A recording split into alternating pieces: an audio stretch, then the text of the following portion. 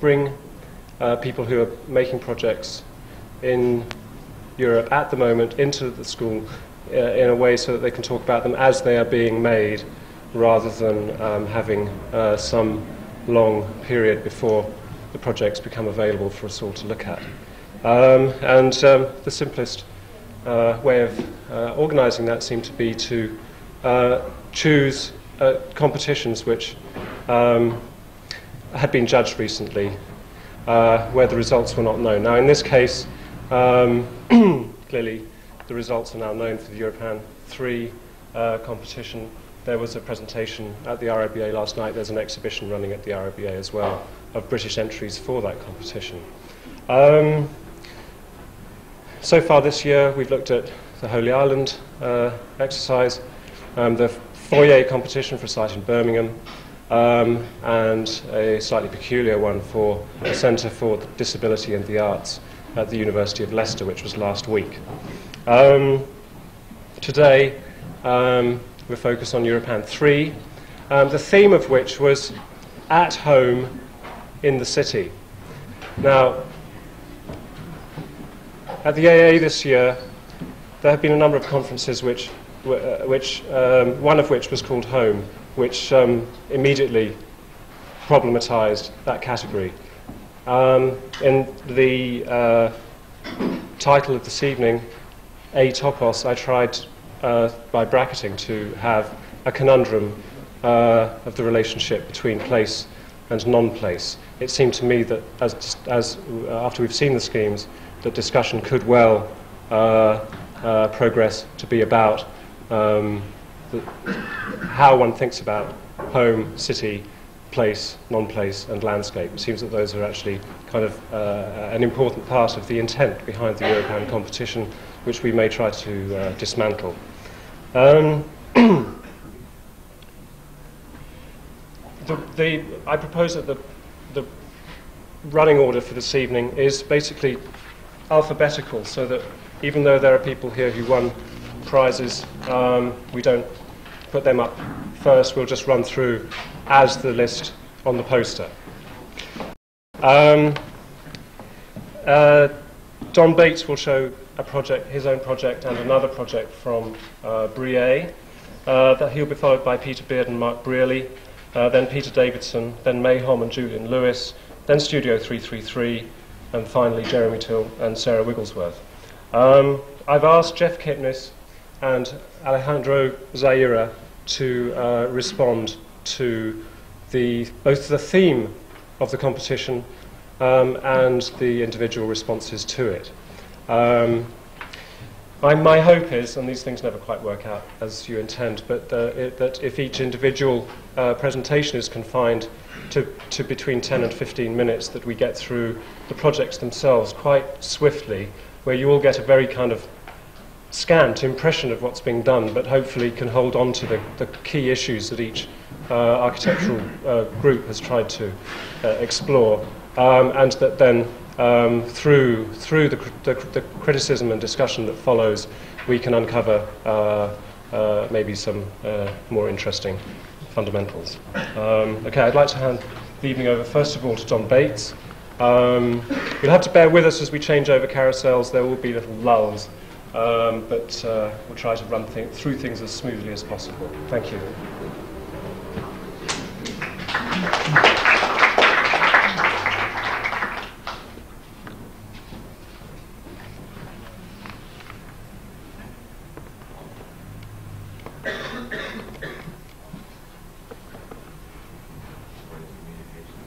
Yeah. Is it this one or the other one? Good. Okay. I'm going to try to actually make this between 5 and 10 minutes because I think it's more important to see some images quite quickly and then go on to some discussion a bit later. The project, there's several things I think I need to say, if for no other reason that I'm first one up. One is that, if I'm not mistaken, every project you're going to see tonight is in a different site and probably more or less in a different country.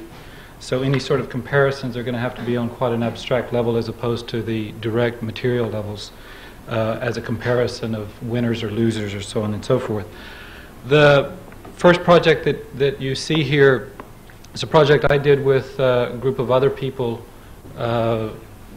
Tufik, a student from Grenoble, Gernot Weckerlin, a student from Berlin, Jonathan, forget his last name, from Montreal, and myself. This is a project in Meaux. It's a small, well, not a small town, a town of about 150,000 people on the east side of Paris. And the project very simply was a more or less urban site just at the very edge of the existing 18th, 19th century fabric of the town of Meaux that was scheduled for demolition because the building fabric was in reasonably poor shape, and also directly across from it. I'll try to explain this through the series of slides later, but I just want to quickly show this is the panels that we submitted for the competition. Wrong one. The site is basically this quartier right here. Directly in front of it, which I'll show in some other images, was a big governmental center that had just been completed, a hotel that was here.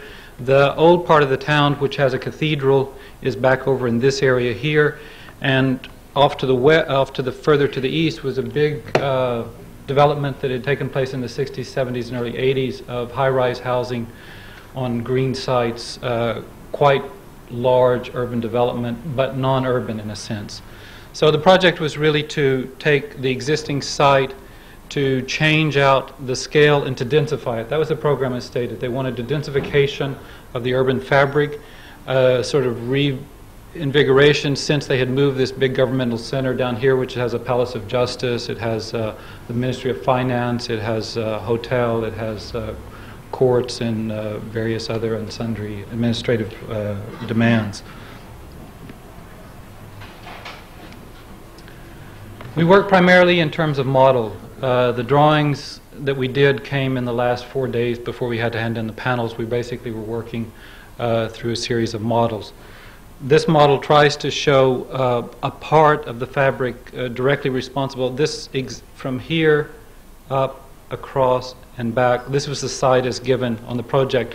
This was the new governmental building that had been put in. This was a hotel with offices and shops. These were factory buildings. These were some larger apartment buildings built in the 60s and 70s, and the same here. All of this other stuff that you see here is really a sort of 17th, 18th, and early 19th century fabric, which has a certain kind of density. This is an important shopping street, but is actually quite small. It's not like Paris. I mean, these buildings are mostly 2- and 3-story structures at the most, and that's really about it. So the project was really the densification of this, making some connections with this existing school and changing. There was an existing school on the site, but they wanted to change that. Other than that, there were no specifications in terms of program. There were no specifications in terms of absolute building types or housing types. There were no specifications in terms of a mix of programs, other than that it was sort of around 60% would be housing, and other than that, some commercial and mixed-use facilities. I don't know if anybody can see this, so too bad. These are drawings that are, I'm sorry, they're very thin drawings, and you know, they read on the panel, but at this scale they don't read. Series of drawings with different sections through our project relative to the site, but it's also an overlay of what was a determining drawing for us in terms of developing the project as a whole. I'll come back to this in discussion. This is just another photograph of the model. This is trying to show each of the 3 panels consecutively. And this final panel with 3 images of the different models. And this little schematic diagram. One of the things that was quite important to us was, in developing this, looking at the existing buildings, was to make a sort of sequencing of the condition of the buildings in a certain aspect. What we were interested, I guess, to say in 2 things. 1 or 3 things. One was to develop the project out of a critique of lines, of how one constructs a logic out of a series of lines that are non-architectural to begin with. The second thing we were interested in was addressing what it means to build on quite a, you know, it's not a grand site, but it's a reasonably large site, what it means to try to build one thing and how one begins to achieve some sort of differentiation. And third was in terms of establishing a form of densification, again, how one achieves a densification out of the necessity of sort of monologic thought. I mean, in other words, us doing the whole project, how could we possibly create a diversity, not so much a diversity, but a differentiation of the whole while conceiving of the whole at one moment. So the little diagram that you see here was came out of our analysis of the existing buildings and how, in fact, we could replace buildings over time. So this is really a time scale of about 25 to 30 year period, so that the project as we designated it would actually take over and replace 2 or 3 buildings here, maybe 1 building here, and a series here. 4 to 5 years later, it would begin to take a whole nother band and begin to to try to see in this sequencing how one could infill over a period of time, till ultimately this became the whole redevelopment with a series of differentiated buildings which could perform different building types and different building functions, but which could also tie together as some sort of agglomerated mass. This is trying to get a bigger sense of this drawing so somebody could read it. I don't know if anybody can. I can go into, I don't think it's important at this moment, just to say that we took the generating drawings were non-architectural drawings. They came from a mapping of the domains of the constellations in the stellar charts, redrawing those through a different series of transformations so that we got some interstitial spaces between the 2 types of drawing, the flat drawing and curvilinear drawing. And the buildings and the massing as it existed on the site developed out of that as a differentiation between these different stellar domains. And this is a rollage combining it's a site plan at 1 to 200 as well as a site photograph of the model at 1 to 200 interleaved. Just to go into very quick description, these are some of the building fabrics, and there's a description of some of them in terms of housing as they go back to the site. Along this front, there was a major street that was cut through about 10 years ago. So these buildings along the front, some of these are commercial, connecting to some of the hotel that's down here. And there's some pedestrian passageways that go through these plexiglass pieces. There were connections because this was a major shopping street across the top that's not part of the site, but it's part of the general context of the building program. So right now I'm just going to go through a series of photographs of the model because basically that's where we did all our work.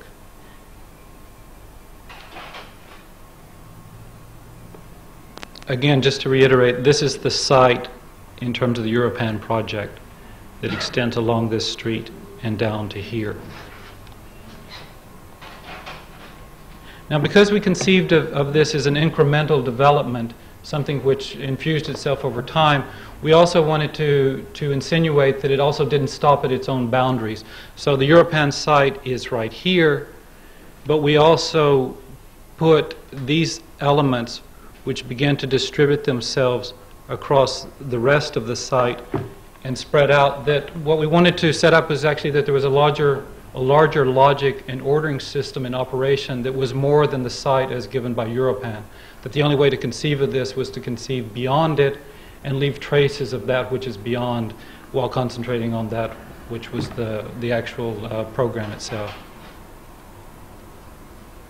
So you can see a few of these little guys here and down here. There's some that come into the fabric beyond over here.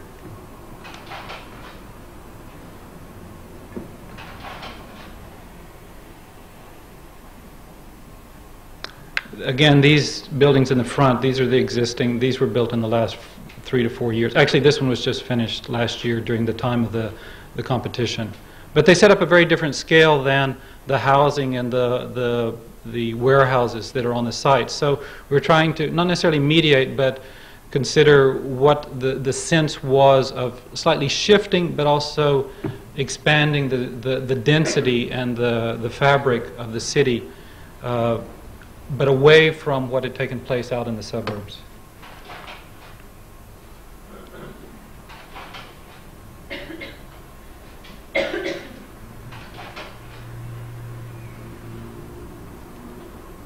again, this is this major thoroughfare that was cut through. Part of the reason for this whole project was that when they cut through with this thoroughfare at the end of the 80s, beginning of the 90s, it actually cut off the backs of a lot of buildings. So the fabric as it had was left over as residual no longer really worked in the same way. So part of the brief for Europan was in reconstituting this, given these new conditions back and forth.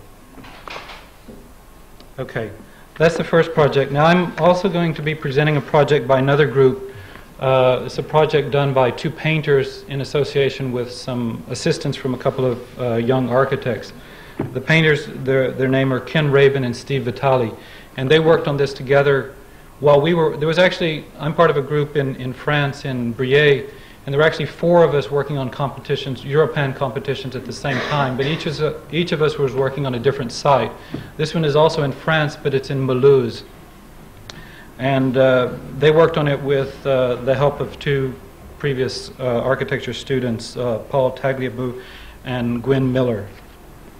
There's only, I think, about 5 or 6 slides. This is their overall panel submission. And I'm just going to read you the text that they gave to me. It's called Plus or Minus Mulhouse. I would like in this text to disclose the initial interest of our team in approaching the Mulhouse project, to describe our procedural movements, and to conclude with a discussion of the theoretical implications of our act. Our first wish was to avoid all contact with acknowledged acts of town planning and program fulfillment, while intending to arrive at conclusions which would nonetheless satisfy such criteria. We set our principal goal to be that of a redescription of the city fabric. Rather than seek out new building forms, we determined that our response would be a proposition concerning a new urban texture. We thus accepted the programmatic requirements, identified their typologies, and determined another path toward our accomplishment. Our first formal movement was made in order to dislocate our own reflexive responses. We constructed a simple, inverted model of the site, elevating the canal and several courtyards, while forming cavities of all existing structures. We hoped in this way to respond to the town fabric with a renewed sense. We then made both chalk and charcoal frottage of the contours of these cavity forms. As you can see here, these are the models that they made where these cavities were in fact what would be the inverse form of the existing building. This is the site as given in Mulhouse, and then these pieces that stick up along the side were the canal or whatever else he talked about, the courtyards, and they were elevated as forms above a certain gradient level. The presence of these strong initial contrasts began to help us to form an impression of the city in black and white. We then misplaced these drawn traces near their parental forms to begin the disjunctive passage necessary for the emergent restructuring force. The collage of forms near their negative sites left us with a second generation of contours which adhered to and anchored their parent forms, the existing quartier. We continued to withdraw from and reapply to the site these generations of forms, accelerating and mingling the unsettling of growth and decay. The essential act appeared to us next to be the measurement of this field of transition with a schematic and bold form.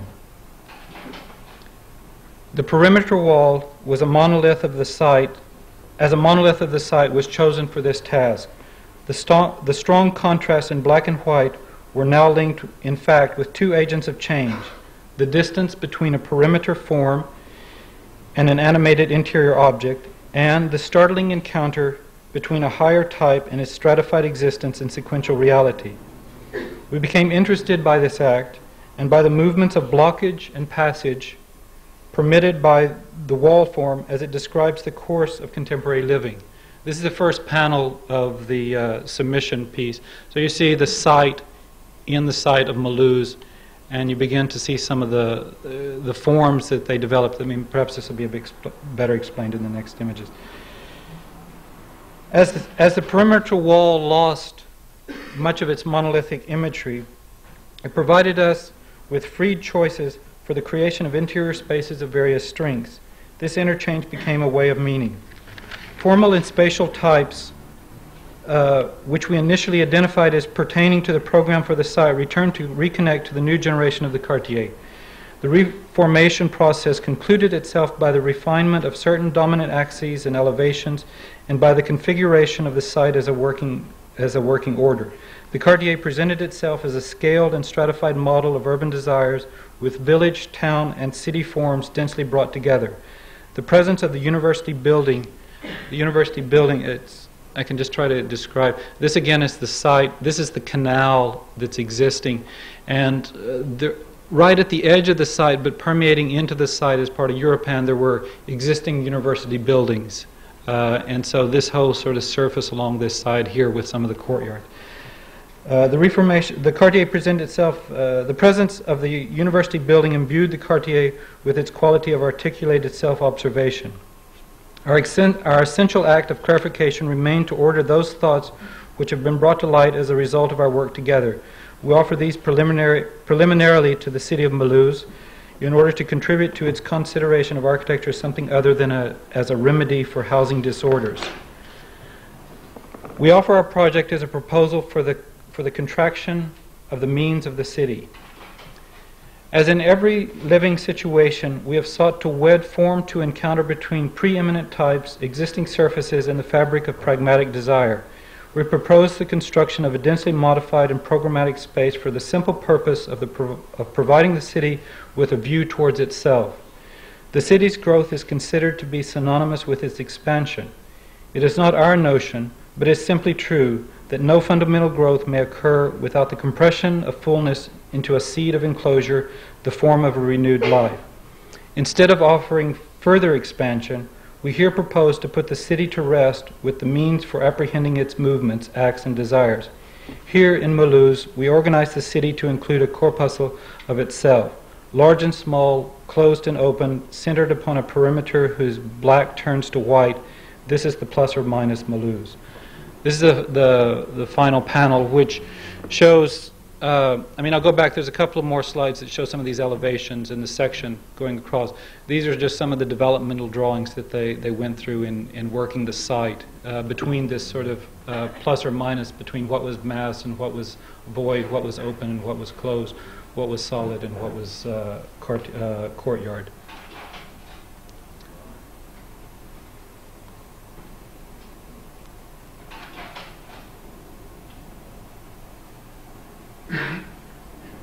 These start to, there's two drawings along here that show a section through the site. This one here, and this section that comes along here. So part of the stratification and the build-up is also in making a sort of reversal of the site in a certain way between itself and what is mass and what's there, also relative to the existing canal and the other fabrics of the building. Okay.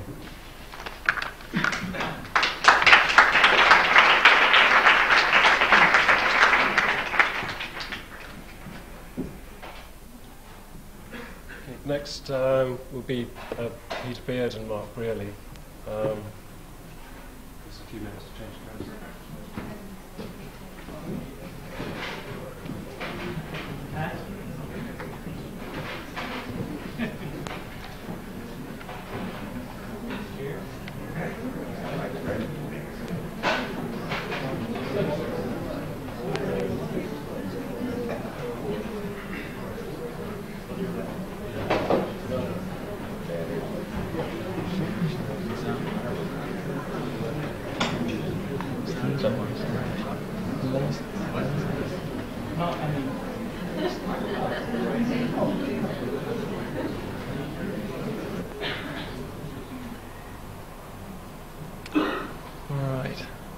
My name's Peter Beard. I teach here.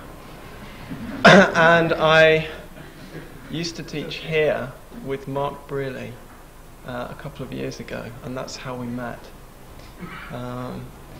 And the work which we're showing, we actually collaborated on the Europan previous to this, which was 2 years ago. And the work that we're showing arises, I think, out of maybe some of the themes that we were dealing with when we were teaching together here at that time, and probably less with specifically with the kinds of things that we're dealing with in the unit here now. The site that we were working with was a site at a place called Meyrin in Switzerland. It's just outside Geneva, and it's quite close to the French border, to the nuclear research station at CERN. And it's a housing estate, and a lot of the residents of that housing estate work at CERN. So it consists of research scientists, a lot of Swiss foreigners. Right. The spaces of this housing estate, built through the 60s and 70s, are permeated by a deep blandness.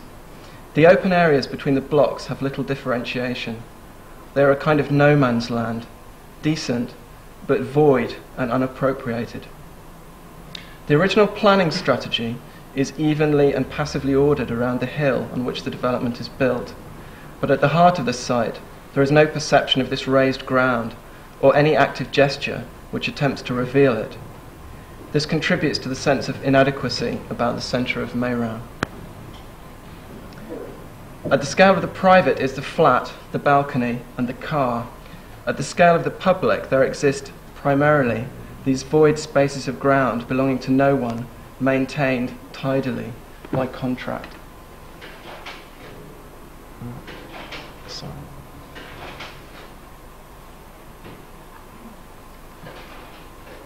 Okay. This contrasts strongly with a rich diversity of conditions of occupation immediately surrounding the perimeter of the development. To the northwest, the children's farm playground, cultivated agricultural land and sports fields. To the northeast, grazing land with cows, orchards, farm buildings, and the small holding garden spaces of the gravel pit site. To the south, the wooded spaces, more orchards, drive-in shop developments and toboggan slope.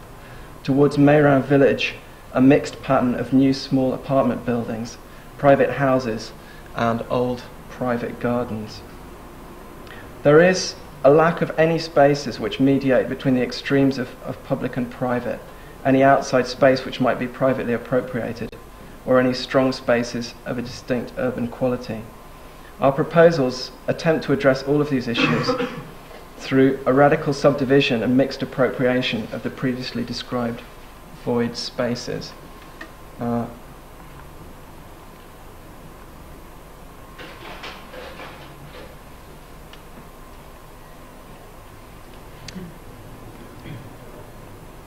Two major new public spaces are created at the centre of the site, around the existing shopping centre, forum, and ecumenical centre. So you'll see there's this whole series of slab blocks which are not actually entirely similar, but were built over a period of probably about 10 years. This stuff in the middle is a kind of shopping mall that got done up in the mid-1980s, I suppose. That is a building which is described as a forum. So there's a kind of attempt to set up some kind of centre here to something which basically is pretty much undifferentiated.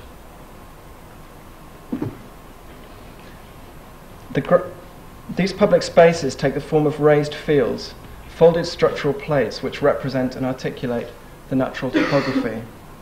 The ground surface is angled and humped. The two new pieces have a presence like ancient earthworks and allow a readjustment of surrounding space and levels. These are the plans of those two pieces.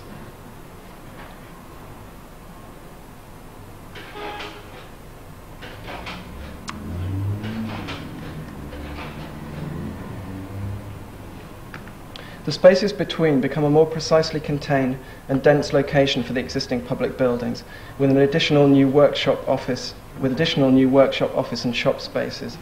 In contrast, the upper field areas have an open and complex definition. Table-like, the surfaces and edges work together with objects on or around to plot a range of overlapping spaces.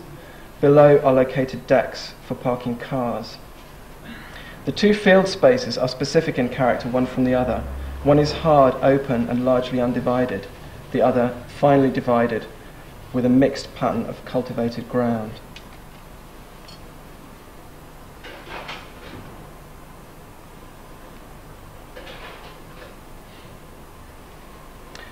The proposals include an enrichment of the residential component of the site, with an emphasis on the provision of smaller flats around the central area. A hybrid building type provides the possibility of living and working spaces in close proximity. Paired wings of the taller buildings contain on one side workshop office space, while across a shared hall are small studio and 1 or 2 bedroom apartments. At the lower levels, similar juxtapositions occur, with workshop, office and shop spaces placed close by and facing the new Forum building. A nursery sits alongside garden plots. Public rooms in the Town Hall addition look across an inclined meadow and are close to domestic spaces.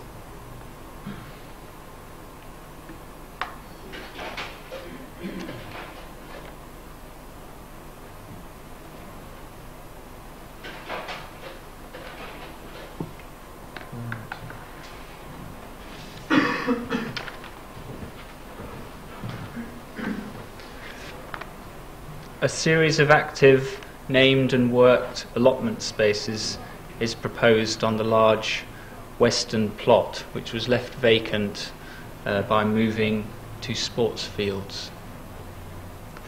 And also for half of the cultivated raised field. One of the raised fields is cultivated, the other isn't. Garden spaces would be made available by lease to tenants from any of the surrounding apartment buildings.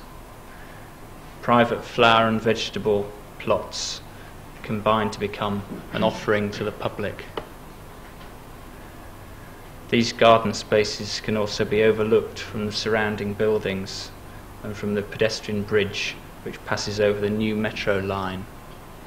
There was a new metro line proposed. An extended section of the northern raised field, and that's the green piece you see. It's an extension over the metro line into this new piece of ground that we've pinched, or we were asked to pinch. This radical reallocation of ground into a series of private territories restructures a sizable part of the previously void open space. Taken together with the interventions around the central area, a new pattern of highly differentiated spaces begins to operate across the whole site.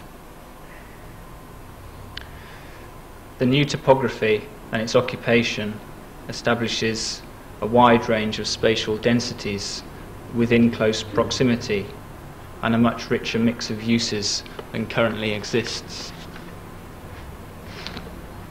A significant part of the proposal is the provision and articulation of a new network of pedestrian and cycle routes across the site. On foot or cycle, Mayram would be understood in relation to the broadly humped ground of the central area. I was thinking of the pleasure of riding a bicycle across this large humped piece of ground and then letting go of the pedals on the way down. The two raised field areas ramp down to the east, allowing direct links between the new metro station and the commercial area, as well as access points to the car parks below. Those ground formations incorporate the metro line and the station. Car parking is below those fields and acts as their measure and their structure. A little about ideas about construction. There's a clear distinction between the extensive engineered elements of the proposal, the raised grounds, and the collection of new buildings which adjust that space as a residential work buildings, which adjust the space of the fields and provide the cellular elements of the accommodation. The areas of raised ground are formed with concrete decks of waffle construction which gain regular support from the parking structures below. There's careful utilisation of excavated earth and spoil from the construction of the metro and the lower parking areas. That allows for substantial sections of solid ground with which subtle stitching can be achieved between new and existing topography. The 8 new buildings which rise above the fields are of a much finer scale, and they incorporate delicate curtain wall skins, similar to some of the existing housing blocks, folded around and meeting solid clad sections which have a more complex relationship to the ground surface and the spaces of the central area.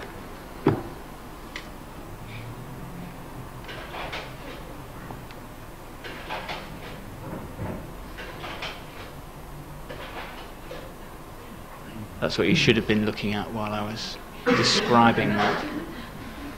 So that suggests the residential work buildings above, the much finer scale constructions, and the engineered pieces below, which here we're seeing fragments of those big humped grounds.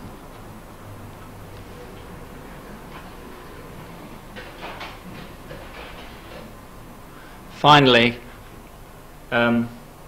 I want to touch on 2 issues which, if anything, were the strongest issues we were concerned with. First is this question of proximity, of revealing and expanding the range of proximities between ordinary activities and the ordinary spaces of daily life. And for example here, the space of the car, the domestic space, the work space, and the garden space, and that we would try to establish a much broader range of proximities between those than currently existed. Currently the dominant relationship is between domestic space and an outside, which is this contract maintained public spaces.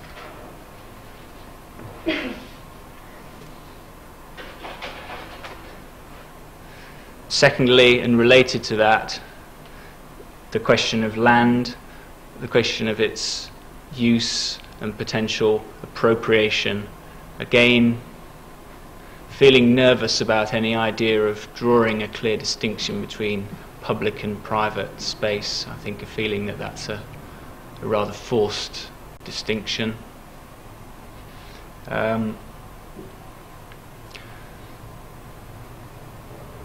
These are issues that are following through. The question of land, its use and appropriation, is something which also connects to involvements in practice, which centres on East London and the Lower Thames, where many of those similar issues emerge. Questions of the politics of urban change and their spatial consequences of that. So those are 2 themes that I think are stronger, the strongest in the work.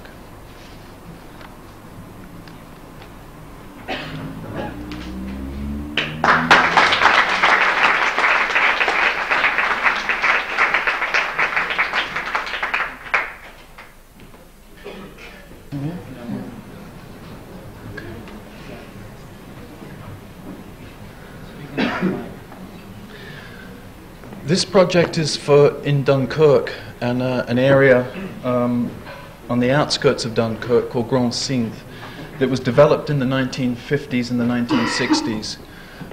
This area primarily consists of these 5 6-story slab blocks, some 10 to 14-story tower blocks that provide a homogeneous setting in which this suburb predominantly is. This has now been diagnosed as being ill and requiring treatment, and the prescription for that has been these, which are 2 and 3-story row houses in the French neo-vernacular style, variously coloured. But what these, I think, have simply repeated the undifferentiation that could be said to characterize the original slab blocks and towers, that they simply face every direction almost simultaneously, backs to face fronts of adjacent buildings. So I think that they repeat the condition that currently exists on the site.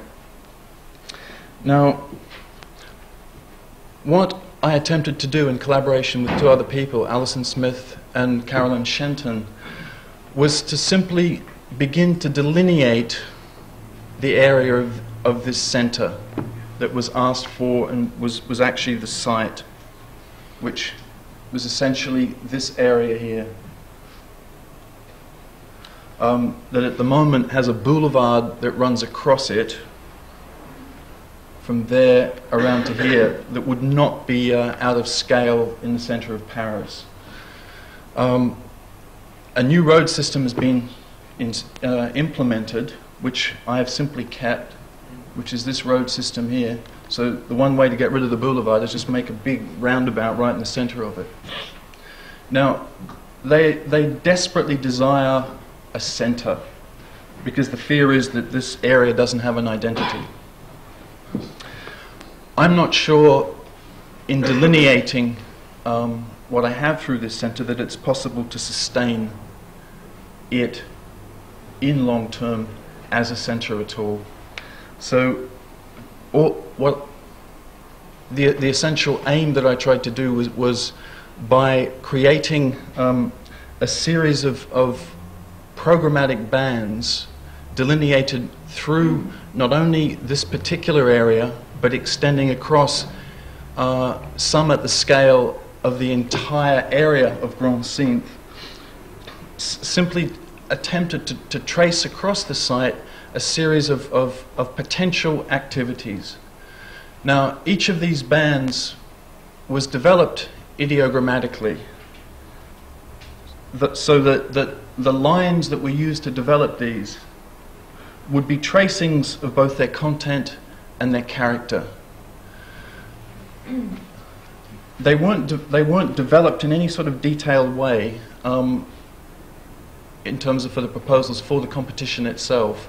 So some of the things I might say now would be for subsequent development or negotiation in relation to what was possible from this development. I don't see this as a master plan. In fact, it's a very minor plan. The bands have been established along a scale of differences, which include the scope of their territory, their periodicity, the activities, and their material. In the areas where they do cross, and they've been drawn so that they do cross in the location of this supposed centre, the crossings would potentially create an intermix and a hybridity between each of the activities and also the qualities of the line. The series of lines that are there cover landscape and habitat, they cover water, commercial activity, residential, and recycling. Two of them, landscape and water, extend across the entire area and territory of Grand Cintre, making connections to existing landscape and water elements. A large part of the area was surrounded by a canal, and there are areas that have been recuperated from the original canal and been redeveloped, so that both these elements, in a sense, are working together to create a connection right across the site. Each of the bands has also been designated and developed with a particular periodicity related to either its functions or its elemental traits. The aim in terms of this was to try and develop, in relation to each of the bands, different rhythms in relation to each other, so that some of these rhythms occur daily, weekly, monthly, or perhaps yearly.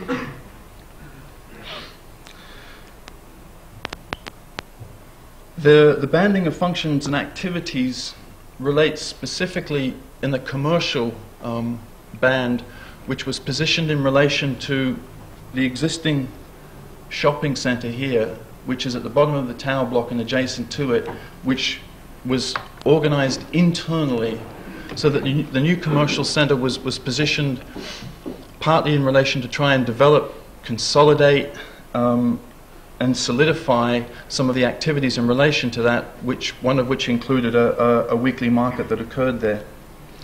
Now, although it hasn't been developed as such, it would be proposed that each of the bands would have very specific material qualities.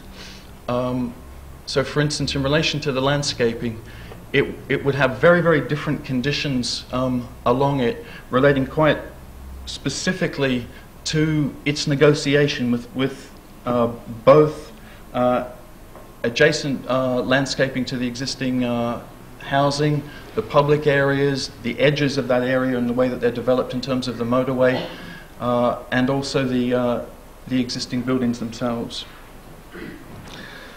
And I'd hope, in relation to any elaboration that would occur in relation to these material qualities, that the points of intersection and crossing, which have partly been developed in terms of the programs in relation to of each of these bands, would then subsequently be developed materially as well, and some sort of connection perhaps drawn between them. The program, as given by Europan, consisted of 40 housing units and 20,000, equivalent of 20,000 square feet of commercial space. This would occupy approximately 20% of the site as they have designated.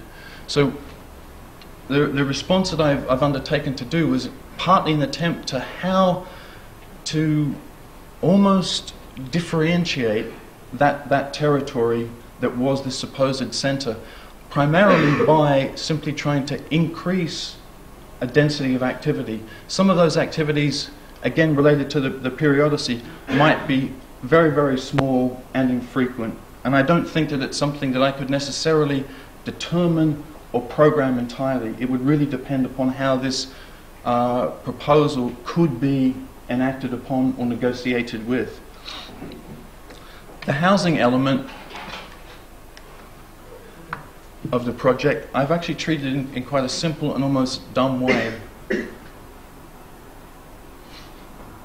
And also through it and through the movement of the line that relates to the housing, which also extends beyond the specific boundary of the site that we were given, try to develop, it's not so much a model, but to develop a way of having an elemental line that was able to negotiate the different conditions that it might find in terms of the existing buildings.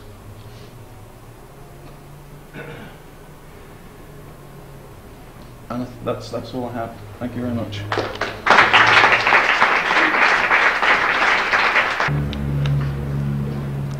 Can't see that.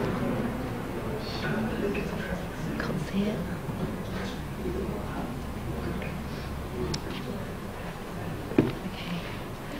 This is May Hom and Julian Lewis. Our project, titled Pavilions in the Woodland, is situated in Malsensen, Germany. Mal, with its neighbouring communes, lies between the Ruhr Basin and the rural areas of Munster. The evolution of conurbation has not occurred at a historical centre, but through growth of isolated industrial sites, each with its own housing. The district of Malsensen has as its urban centre a junction, that of the Bahnhofstrasse and the Essen to Malsensen to Munster railway line, laid on embankments. From the railway station there are trains out to all the large conurbations of the Ruhr Basin.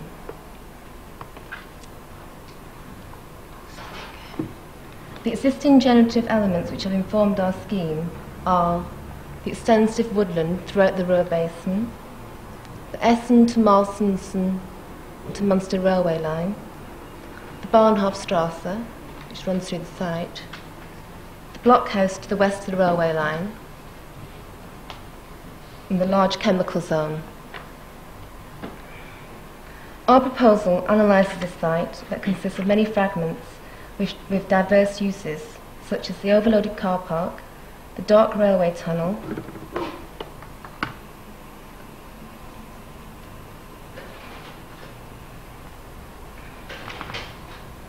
the blockhouse, which used to be an air raid shelter, scattered two-storey apartment blocks and a post office. Following the brief given by Europan, put forward under the title At Home in the City, we have tried to understand the problems, not just in terms of housing, but in terms of all the functions of our brief, public and private, and of the setting of an industrial town in a natural framework. Indeed, we have identified the woodland as an important unifying element. At Home in the City is considered in as wide a way as possible and at different scales.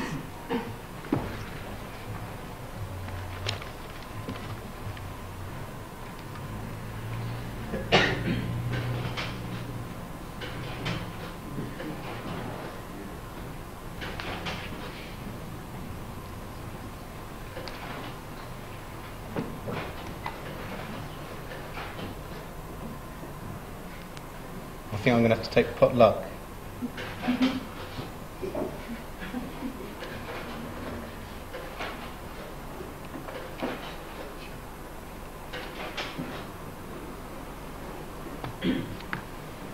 Okay, this is our scheme.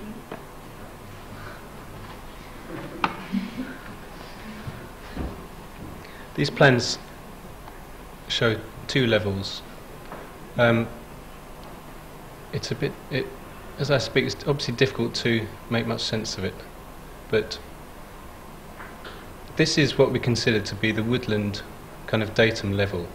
It's the ground. Then there's a raised level, which is the level of the railway, but it's a kind of significant raised level. I'll just point out the main elements. There's the railway, the kind of main railway running through, which you probably didn't pick up in the map. There's the road running underneath it, and there's a kind of, what we've done is widened the railway where the road meets the railway. I mean, this is a kind of important, very difficult knot for the site, which we had to deal with. There's the blockhouse, which is the air raid shelter which you saw. There's the sports field. And there are two main elements of the scheme. There's what we've called a garden matrix on this side, and there's a park matrix on this side, which is attached to the railway.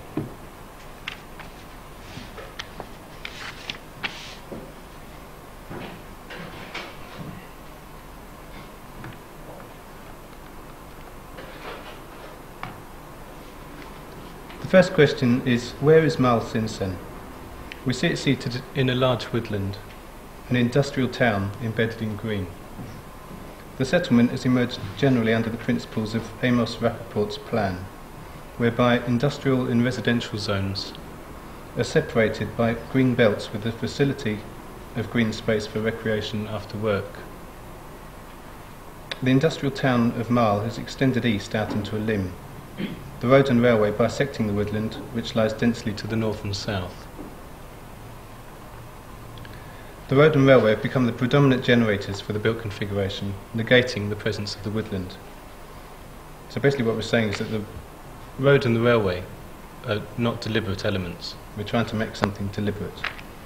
Our aim is to reconnect and rediscover the woodland, making the road and railway serve places within the woodland. Presently the road and railway have an overriding functional presence. The existing functions on the site may be locally defined as two areas: the blockhouse, here you can see it, and adjoining fallow land. At the moment this is a kind of plot of land which is just not defined by anything. We're hoping this is the bit we can build actually, because it's the only bit that is owned directly by the people of Mal. There are shops and housing at the moment scattered around to the east side of the railway. And we feel that the site has 2 points of focus: that of the blockhouse, the air raid shelter, and that of the railway station, which is here. At the moment this is a dark tunnel. We've widened it and we've extended it out here. In our proposals the station is given a piazza. This is contained within what we've called the park matrix. The blockhouse becomes the nucleus of a cultural centre. In each case, the areas are defined within a green matrix. So the cultural centre is seen to be contained within a walled garden. So within the matrix, there's a walled garden. And the piazza is within a park. I mean, at the moment this is quite dense woodland, and we've kept this bit, which is particularly dense. This is not so dense as a car park here, but we still consider this to be part of the park, even though it's not so densely green. The matrices loosely gather together different functions which acquire a collective sense of place.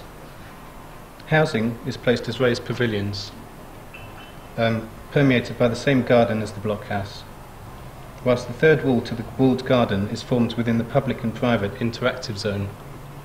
Just across here, this building is containing the third wall of the garden, which is across the road here.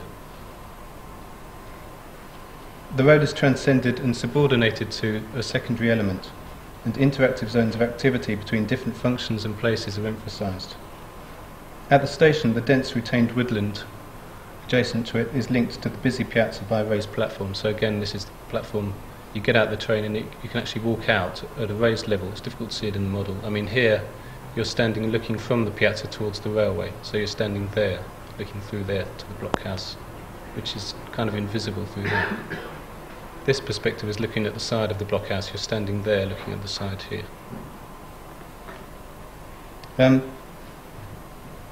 There's a glass strip of cafe and shops at ground level here that you can see extending out. It links the two parts of the park with views into each. This park also transcends the road by continuing across it. So these two areas are seen as green places within the woodland, programmatic matrices, which have nearby precedents such as the industrial town, which is on the map. There's the kind of enormous chemical village on the first slide, and the sports field. On these kind of analytical diagrams, there's a green sports field here, which is, well, we're saying that both of them are occurring as programmatic clearings in the woodland. I mean, the sports field is green and open, and the chemical one is dense and built up, but really what we're saying is that this is trying to extend those and be one of those and make a deliberate layout. At ground level, then, one perceives the natural woodland datum level, whereas the raised artificial platforms and pavilions, which kind of responding to the railway's artificiality, its raisedness, with key viewpoints, offers a particular means of relating to each other, provides a built relativity from platform to matrix, and from matrix to woodland. People are able to see each other and see where they are. That's it. Thanks.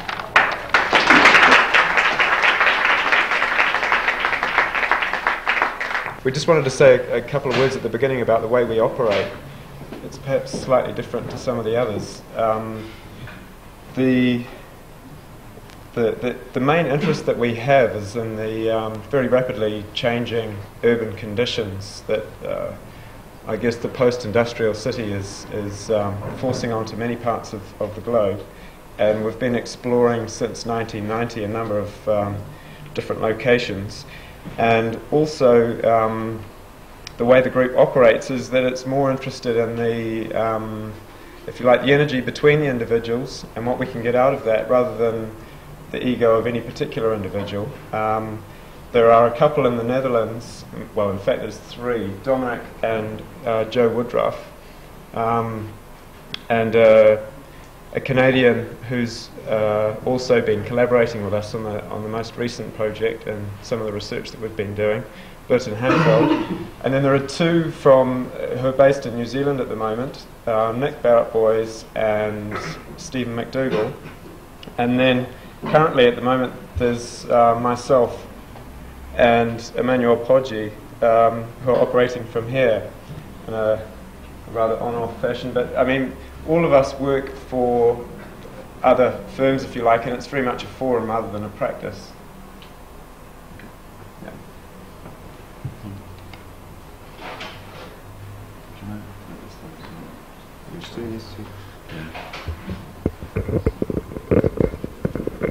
No, back one.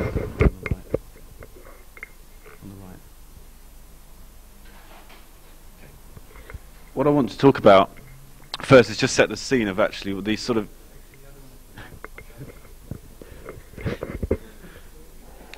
I thought both were working. Thanks. Right, what we'd like to do is actually just set a scene, the context of what our scheme is situated in. This is not the site. What we're finding is that the inadequacy of the medieval city to actually offer us the things that we desire in the end of the century.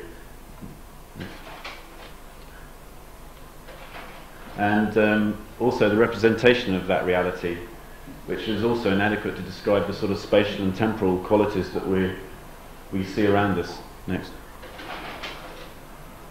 This is the reality. Sort of disparate elements within the city, the violation of public space, with the dissolution of the 19th century sort of infrastructure, leaving very large voids within the city. The disenfranchisement of space with the advent of the motorway across America, and sort of the suburban quality of each man having his own plot. The privatisation of public space in Wiltshire Boulevard in LA, where the car park is actually becoming the new forum for public events. And this slide on the right, which is actually not Beirut but London in January '92, where the idea of such an unseen force such as a terrorist act can actually halt and very radically change the way the city works. So what is arising is actually something which is a bit more delicate. It's not so much a chaos, but an order which is more invisible and intangible, but it's there, and it's very delicate. Next. And the ways in which we try to we have to start looking at representing these spaces has to change as well, where maybe the idea of time and things like that can actually take place. Next, something on the left. So what we're doing is we're moving really from the idea of the monocentric city with the expanded satellites generated around a core, to that of the polycentric, the viral infection, the idea that each one contains its own centre, and therefore sort of describing a series of elements, and the connections between them become the variables. Other preoccupations we have, which are in line with this, but more of a sort of the phenomenological and conceptual and literal level, is the idea of the line as the connection, boundary, and separator. The idea of the experience of that line, the path, and actually how one experiences the way of actually moving through that line.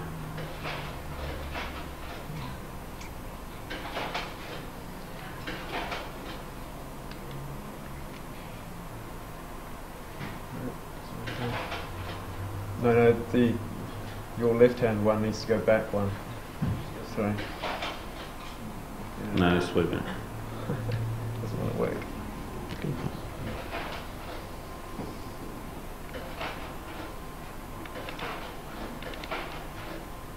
Right, point it out of the machine. Could you actually operate the slides? It's probably easier. Yeah. Well, next too. Yeah, please. I'll just say next, and then the idea of the experience of that line, the cinematic quality, and actually how one can move through it and across that line. Next, please. And the idea of this openness, the idea of setting up a framework which can actually be appropriated in many different ways. The idea of the fold, not in so many terms as, not in such a sense as Deleuze, but more of the readings of Octavio Paz. Next, please. The idea of process, the sort of alchemical view of not so much the result, but the way you move through it and towards it. That is something that is always something that we've studied in all our projects. Next, please. So what we're looking at is this idea, this quality where you almost want to fall in, but at the same time you want to sort of step back from it. And they're the interesting things. Is this the sort of qualities that are being described in those previous slides. It's something our project's trying to explore for this vertiginous quality. Next, please. This is the site for the Europan project. It's in Groningen in the Netherlands. Perhaps the key focus that we were interested in, it's worth stating that the actual brief for the site was a small piece of the red zone that you see up there, the top left-hand piece of it, which is 1.5 hectares, and the brief was 180 housing units or housing working units with 2 supermarkets. We were actually interested in the entire city, particularly the ring zone that you can see, and more specifically the 10.5 hectare red zone that you see on the site. Next, please. These slides show, if you like, the first condition that we were dealing with as a generator for the project, which was desire lines to try and connect the different conditions of the city, both the central context of the Renaissance city, if you like, and also the surrounding housing, and then likewise across the ring itself, from the interstitial zone of hospital, semi-industrial and parkland. Next, please. These slides illustrate those desire lines and the way that they're developed across the site. The idea that we wanted to actually was this, of trying to re-establish this area as a positive element, to actually build upon the sort of positive elements of the marginal qualities of this site, and to try and get people to cross through the site so that one didn't try to deny this idea of extending the sort of the urban block into this zone, or the sort of the suburban qualities of the other area, and try and create something new which will allow people to actually move through the site and beyond it. So it really becomes a sort of a hinge, which is actually their word they use for the brief. But likewise, other forms of life as well. So it was working as a kind of motorway for other species, not just for human beings to get across the site, but particularly with the parkland and then the canal that you can just see leading off the edge of the left-hand slide. Next, please.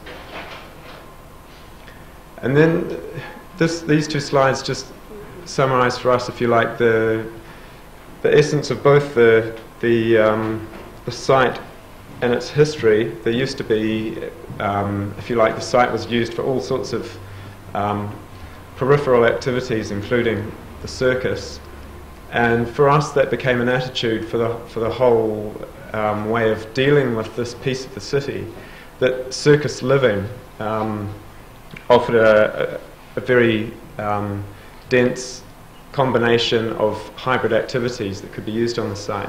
Next. This next series of 4 sets of slides just show the main generators for the way that we dealt with that general issue of circus living. The first one is movement through the site. Next. The next one, which is the key ingredient following, if you like, desire lines through this filter that we try to develop between these different existing conditions of the city, were the attractors, which are the main ingredients, including the 2 supermarkets, the top and bottom, and a couple of existing buildings that we suggested other uses for. Next. And then the idea of condensers, which were elements that were within various blocks to house the ingredients that were asked for, and a whole series of others that we looked at suggesting, which were places that, if you like, were the ability to live in a place and connect into a whole range of other activities, particularly social ingredients. Internet. Yeah, the idea of internet, fax, I mean, that you could live and work in this place and plug into each one of these local centres within each living block. Next, please. And then the idea of a working landscape, the idea of mediators between these various blocks, that the landscape became a very positive element in the way that it was mediating between the various living situations. And likewise, the blocks themselves became mediators between these landscapes. What happened was we actually tried to, again, sort of not fall into the trap of creating some sort of tapis vert, where we, sort of blocks standing in a green park. But the landscape elements became figure as well. So there's no figure and ground. We try to sort of destroy that relationship. There's a figure and figure. So the gardens were constructed as much as the buildings, and spatially they were trying to achieve as much and as ambitious enough as the buildings themselves. And these were the transitional elements moving from public to private space. The other thing that's worth saying too is that the idea of the interaction between these things was to I've lost my train of thought now. Next. Yeah, next. And the larger environmental issues that these two slides are focusing on, which mediated, if you like, between the different types of environments that you could use, both within the blocks and the landscape, so that there was a rich connection between the two. Next. And then these two slides show the larger context of the site and the proposal within that, and a whole series of weaving blocks that are attempting to avoid both conditions of the historic city and also the more recent 19th century housing. So they're not closed courtyard blocks, and they're not, if you like, the more recent modern condition of isolated bar blocks. There's something in between, and the conditions, if you like, on the ground surface as well, is something in between. So it's searching for ways forward to develop and enrich the qualities that actually exist on the site at the moment. Can I add anything to that? Next. So what you have is a series of seemingly randomly placed building elements within the site, and yet they were specifically placed in line with aspects of orientation, the way one moved through the site, and actually how one perceived the site from actually on the outside perimeter of the old urban block, the way the wind moved through it, and the way that light caught buildings at certain times. So there's sort of also the way that actually incrementally the buildings could actually be built. And that landscape that we've talked about before was not only something that worked in plan, but actually started to move and interweave within the blocks themselves. So this sort of semi-public, or the attitude that the enrichment of a semi-public space could actually sort of weave itself through the buildings, up through the facade, and actually into pockets within the buildings themselves. And they became sort of semi-communal spaces within the buildings that could be used by the inhabitants. Next, please. And these are some of the qualities that we're looking at, the idea of program, of actually activating these spaces, of actually what happens when you contain space or let it bleed, and the idea of actually angling the buildings for sun and wind. Next. The qualities of private or public space, and these mediating gardens would actually have some of these qualities. Next.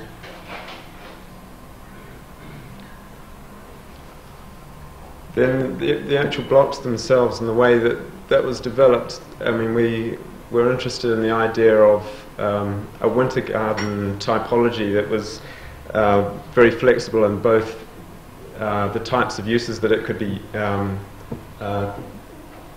appropriated by, both in terms of living, in terms of workspaces, in terms of office spaces and so on, but also in how that could be used quite efficiently and from an environmental point of view. And the third thing was that to try and manipulate these blocks as a kind of Rubik's Cube, that you could move these things into different configurations and have the ability of using them in quite different ways, so that they became very flexible regardless of their orientation.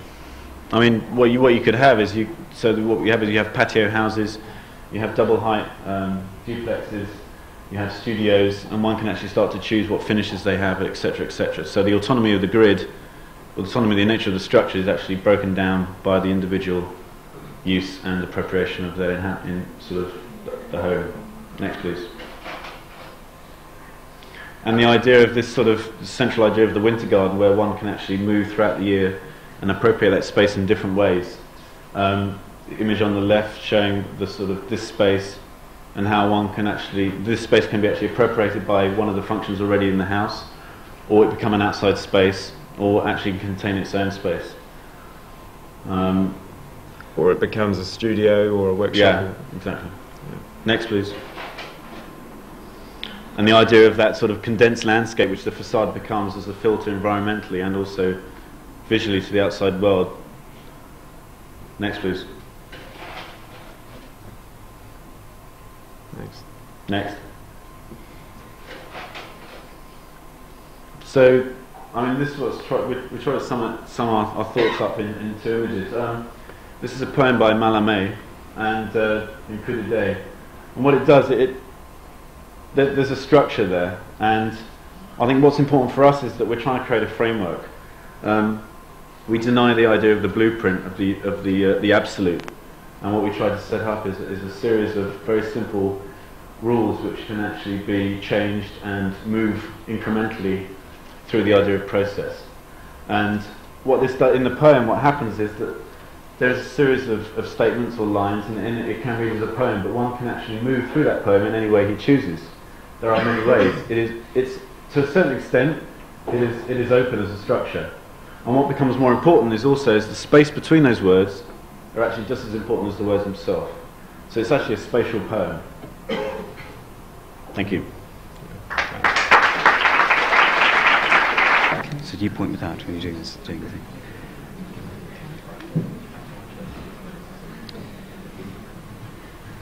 Well, I want to introduce us. I'm Sarah Wigglesworth, and this is Jeremy Till, and we did this competition together. We've never worked on a competition together before. I want to introduce a project that we worked on, which was in Stockholm in Sweden, by talking a little bit about the site, because that formed the basis of our interpretation for this entry.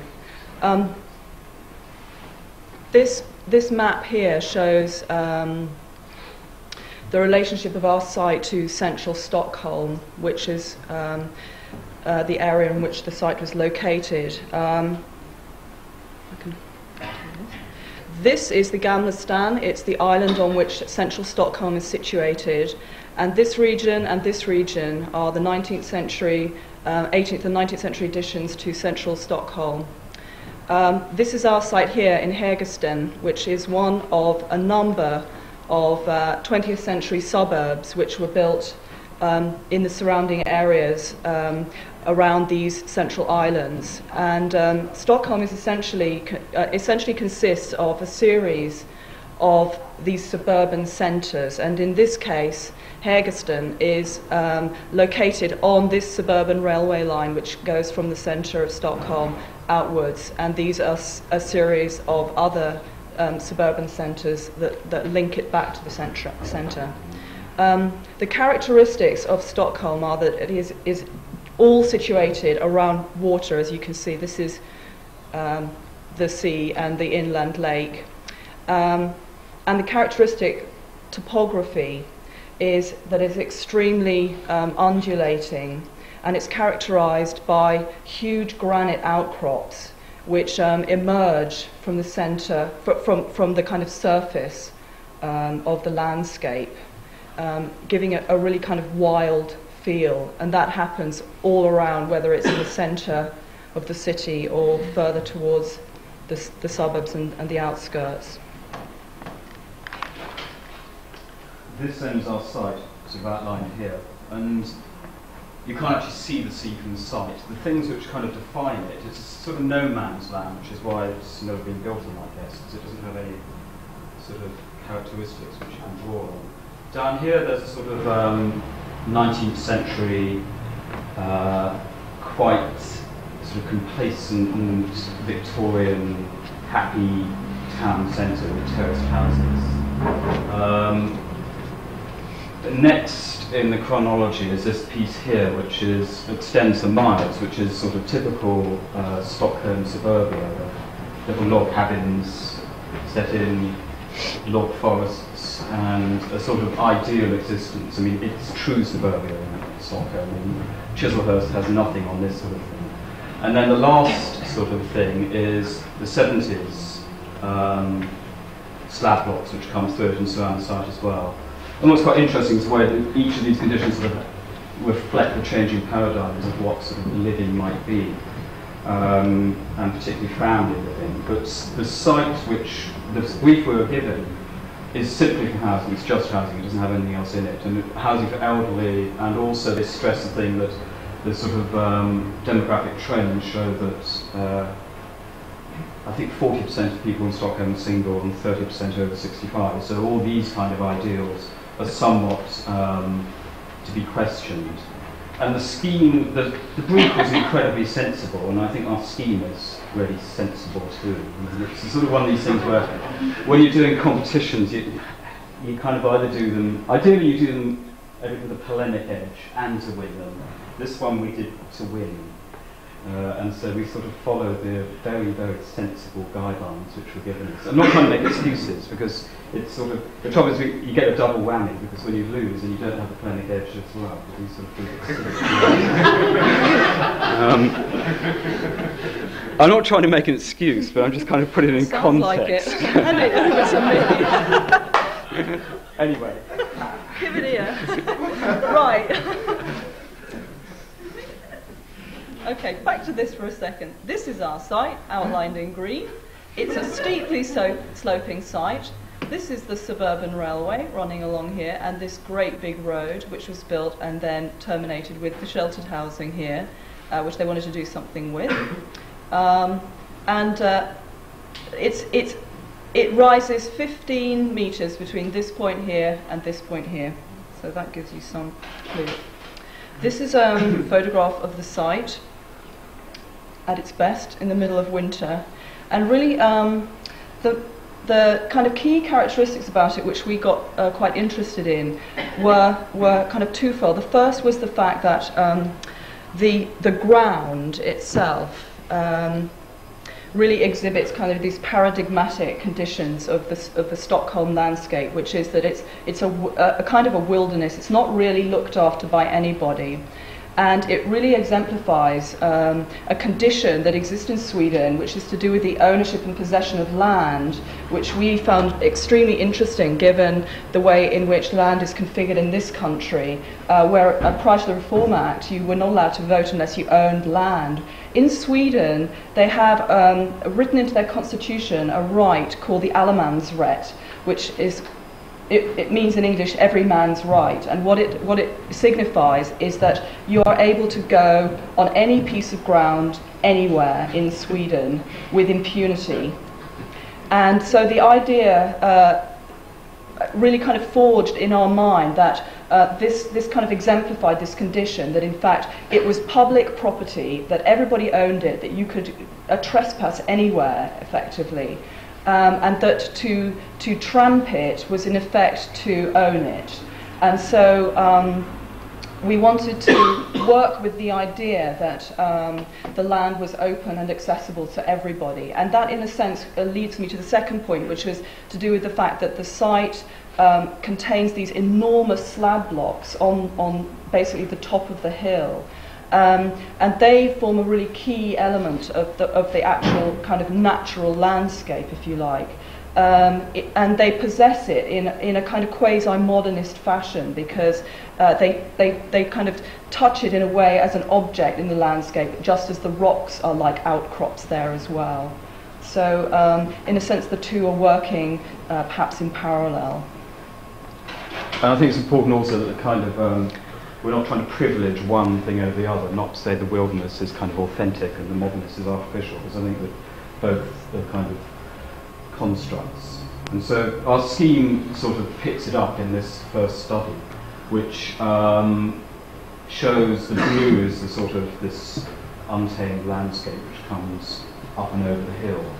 We put a block which never touches it through there, which also forms a sort of a threshold between the site and the 19th century bit down there. These are called sort of the landscape. And then across the top of the site, there's this, we set a wall, which is like the top of the citadel, which forms a datum which the tower blocks can then sit on, and also slightly divide two types of landscape. The centre then is left completely open to sort of pursue this idea of every man's land. it's not a park as such, because I don't think a park is accessible in the same way that the Swedish constitution would like it to be seen. And even that is actually kind of has all such boundaries and rules. And it's meant to be this kind of, I suppose, dedicated space. And then the scheme basically just works around the periphery with a series of fragments around the periphery, which kind of respond to the suburb there, the sort of town centre down here, the threshold there. Okay, so this is a model really illustrating how we developed that idea, and although this vertical scale is exaggerated, I think it reveals quite clearly what we are about here. So effectively, this pier block and these walls here are situated as elements in kind of opposition to the contours of the site. And here's the citadel wall, which effectively forms a kind of datum or base on which then these slab blocks sit. This becomes a kind of platform which terminates the vista up this road and links through to the sheltered housing. And then these blocks are kind of mediating elements which both hug the wall but also form like touch the ground very, very lightly, like modernist buildings. And this is the sensible plan of it. With the, I mean, the scheme is. Whoops, sorry, the housing is very simple in terms of its elderly and single-person standard housing mainly, with a bit of mixed use up there. And as I said, we're kind of working around the periphery and not establishing, just leaving the centre to go. We're just kind of little remnants of a sort of a fragment of a town square there, a fragment of a gateway there, responding to each of those conditions. And what this slide really shows, to me anyway, is the idea that actually what you're dealing with here is kind of that the elements that we configure on the site, as well as those that are already existing, are in a sense the same kind of thing. In other words, what we're doing is I suppose taking using our interventions as kind of points of reference, if you like, that reconfigure certain characteristics that already exist on the site, so that the slab block here, which is raised on pilotti, forms a kind of a threshold as you move up this greensward, just as this platform here forms a termination to the vista, and then so that each of these elements work a bit like trees or rocks in their own right as they would exist on the site. And in a sense, perhaps they all become part of the same thing. They're not distinguishable as building or landscape. That's it.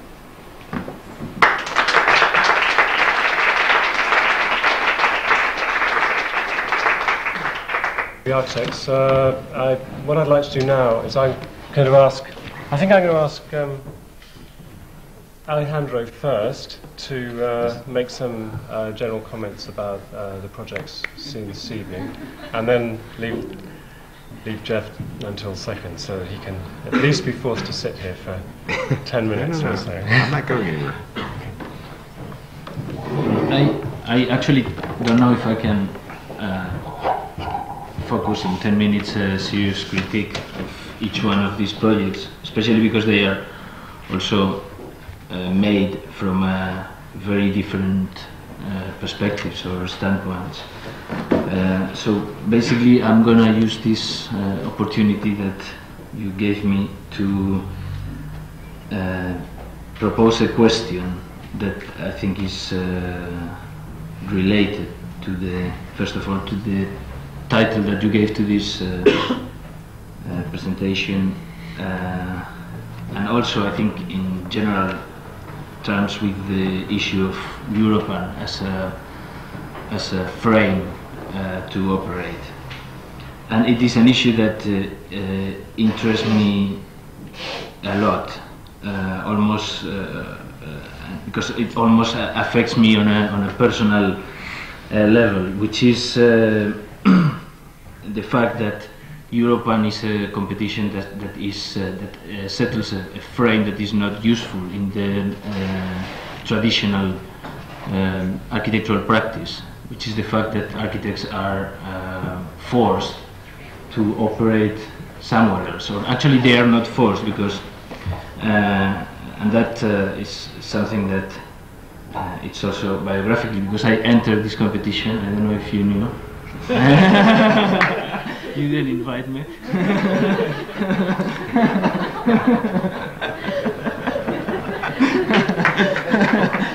And no, but it is a reflection that actually comes from the fact that I entered this competition in a very different way to the one everybody else who presented today did.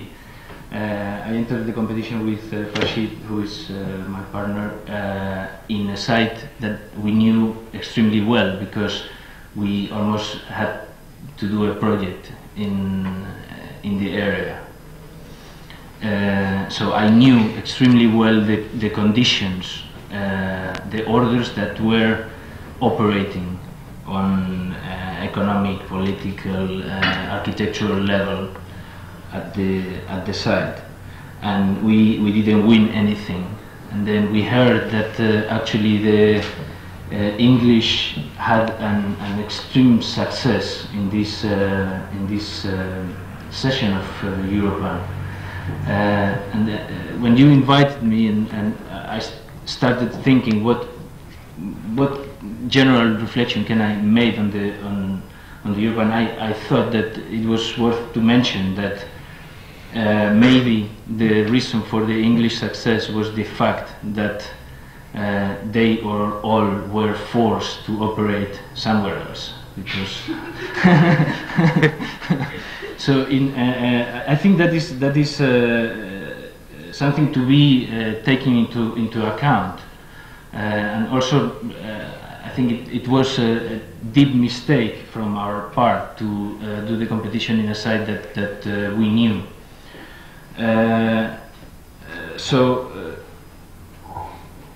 That poses the question whether you become more or less, whether actually the fact that you have to operate somewhere else gives you a certain power to operate a kind of brutality because of the lack of knowledge of the real conditions, that makes you more powerful than the people who actually know these conditions. That is something that is being possible to maybe practice on a more systematic way today, because it's becoming increasingly easier for every architect to move from, and that is a new condition that I think is we have to reflect on.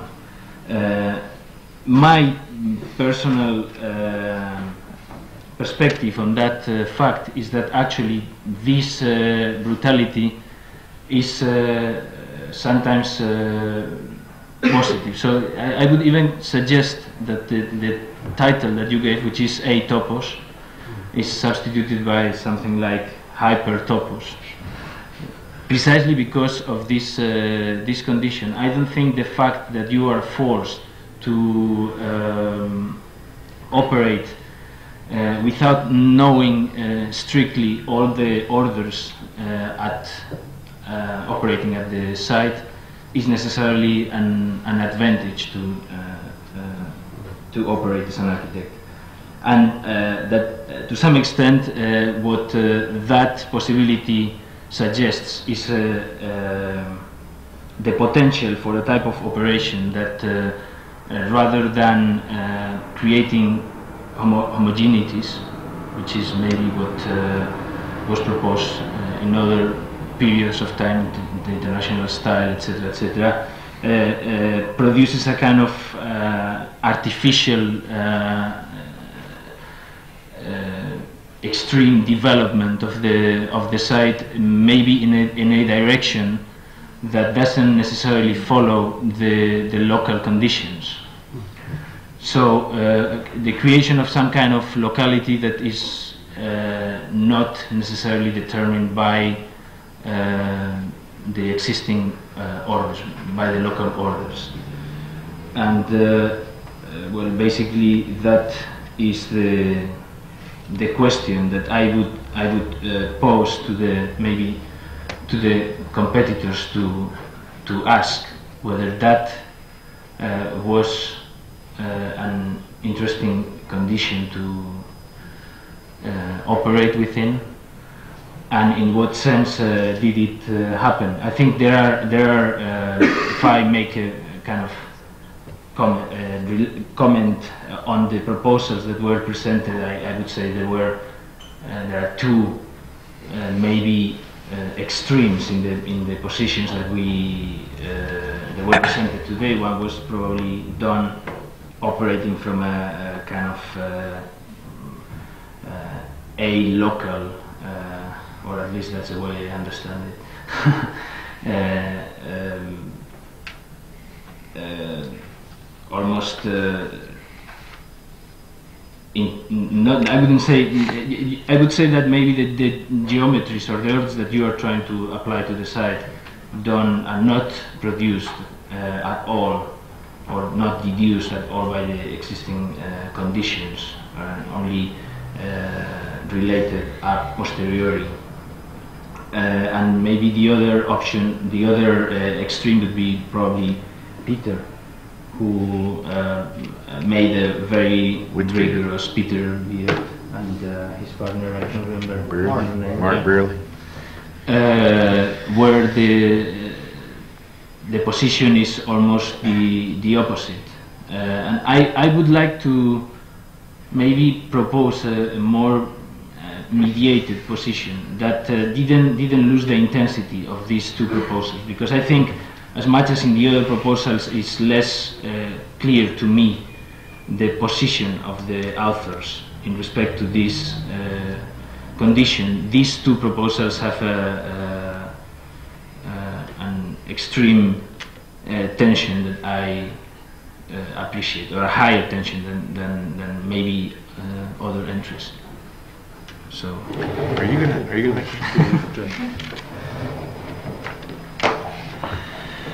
a couple of short preliminary remarks. I too wanted to enter the competition, but I found out you had to be under 15 or something like that. So there was real age discrimination. Should be encouraged.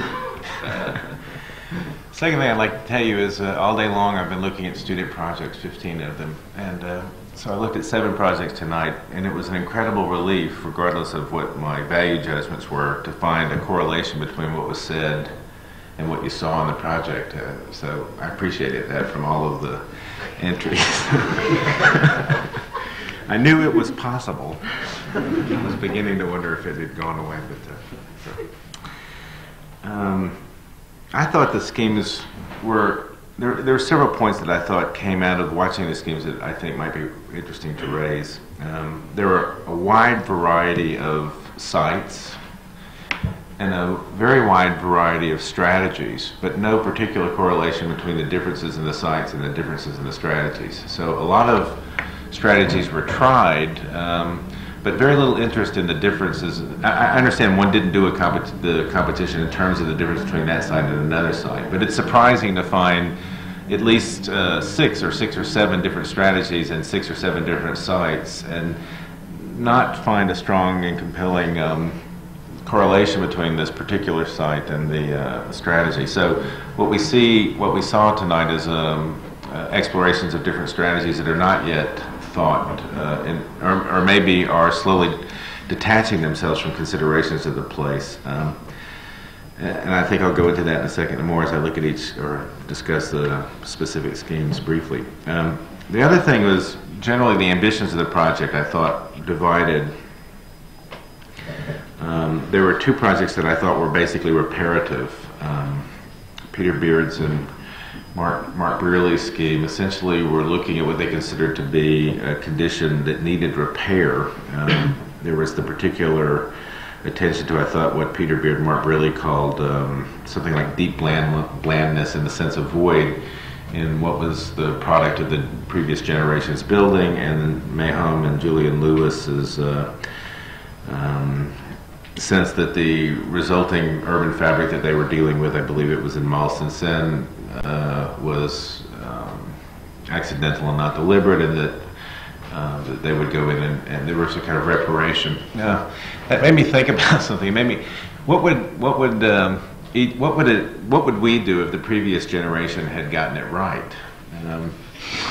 I mean, it would be a terrible thing for architects if architects or previous generation ever got it right. And that has two consequences. It means no one ever has lived in something that they should have lived in, which I'm not sure is quite right.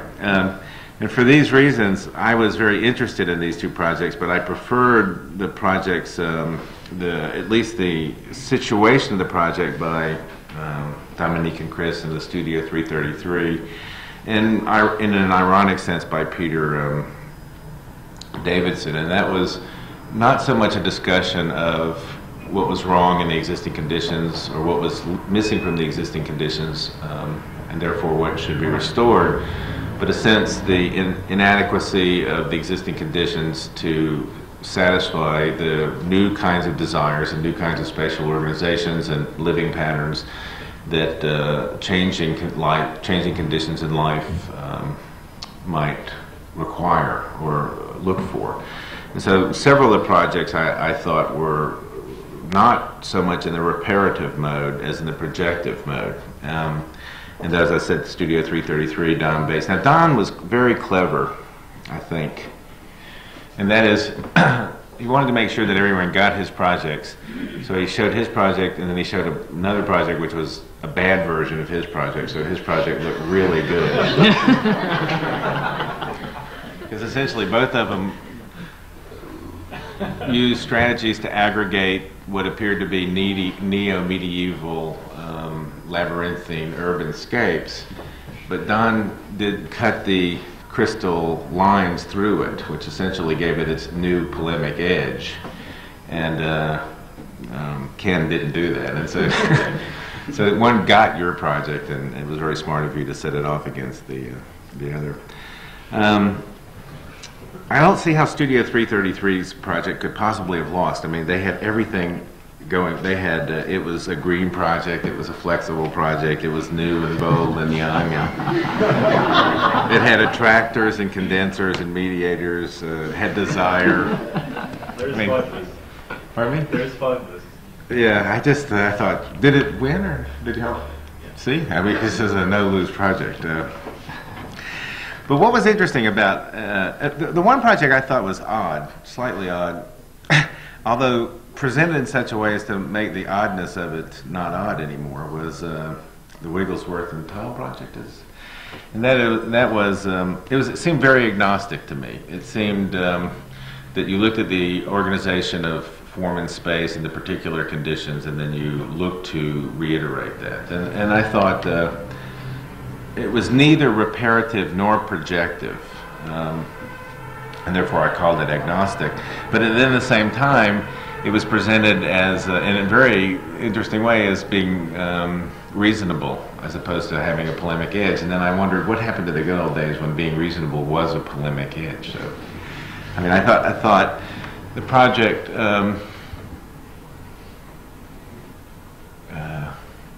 left me wondering even how it was reasonable. But I guess in the end, as I looked at all the projects, one of the things that I thought that all the projects probably should be responsible to answer to in some sense is the commonality of the analysis.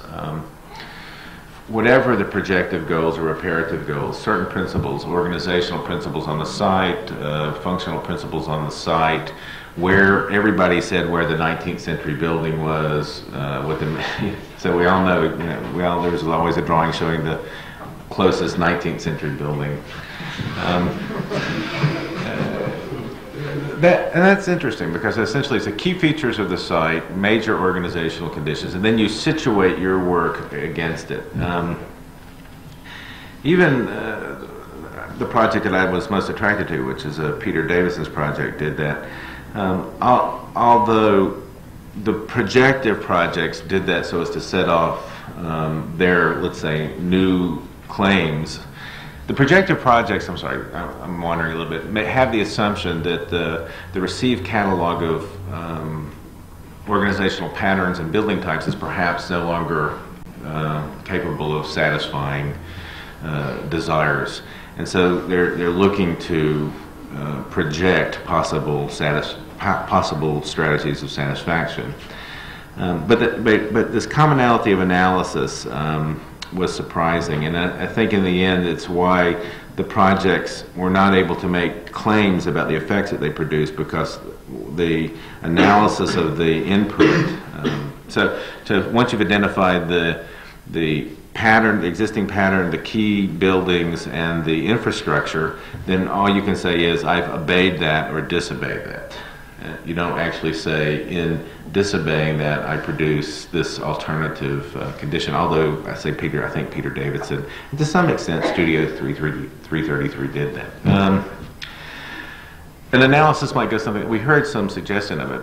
If, for example, I was just thinking at the top of my head, some of these cities, if some of these cities, most of the people had faxes, most of the people traveled, most of the people watched TV, that would be a different situation. So Dunkirk may or may not be like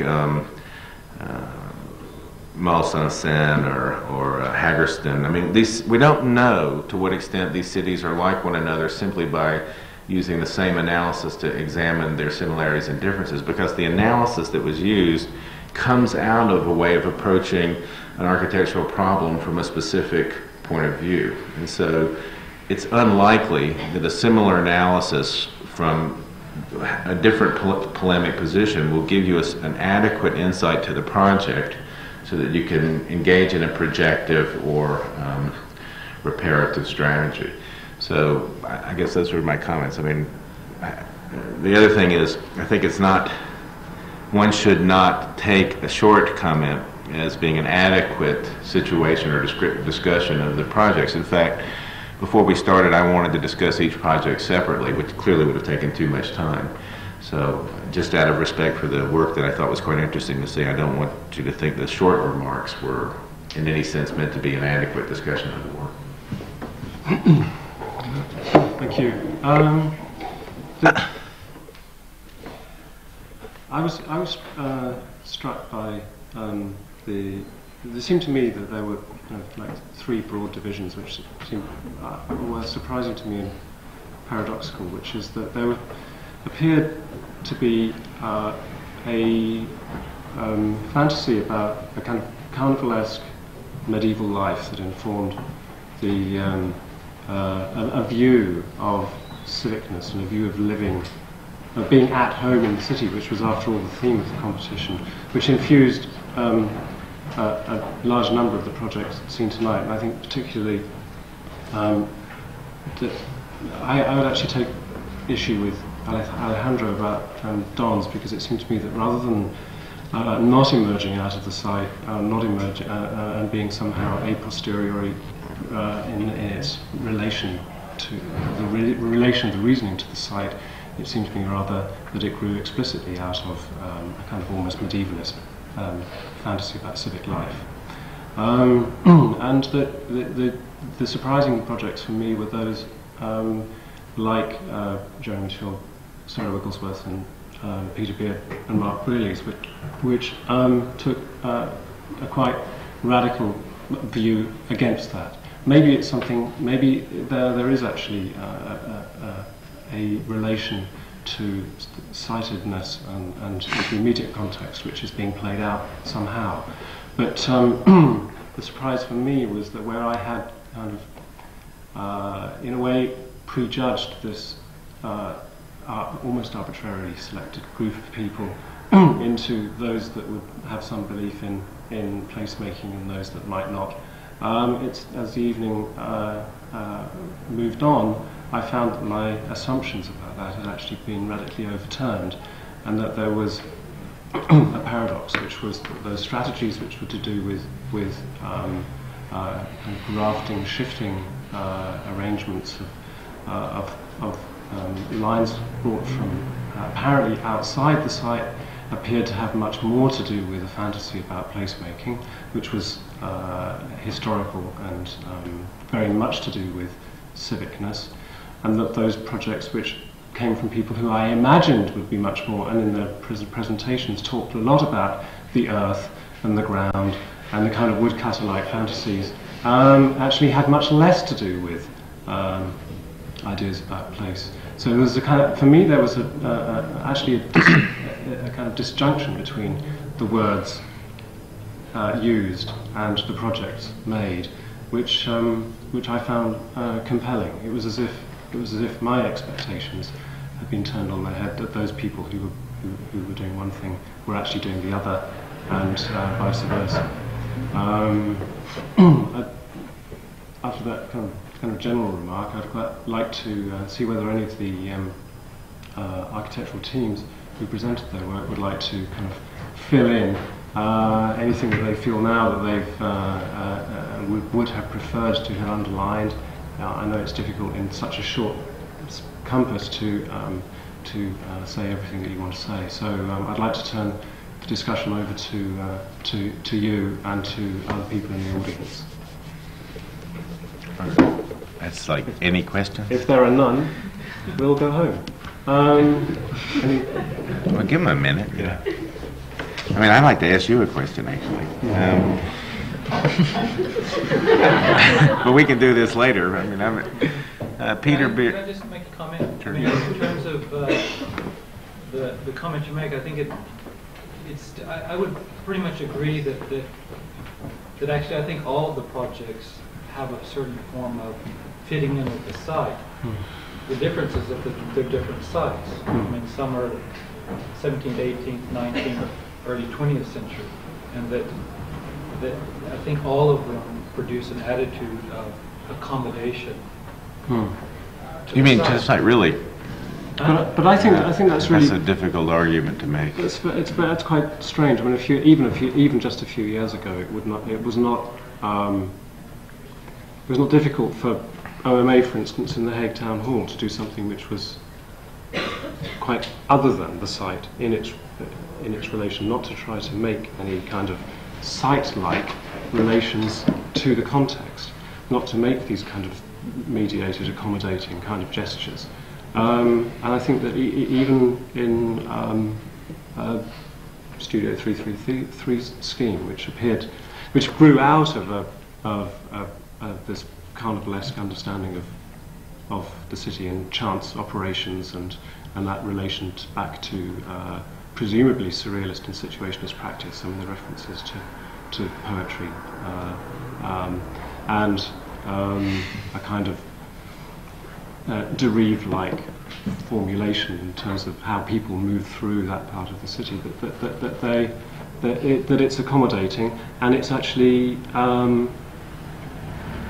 in its relation to situationist practice kind of counter-modern and almost in a way a kind of playing out of, paradoxically, of neoconservative themes about city life, and that would not, I think, 3 or 4 decades ago, that would not have occurred. There might have been a much more explicit kind of radical erasure and replacement type strategy employed, and that's not something that we've seen any evidence at all of tonight.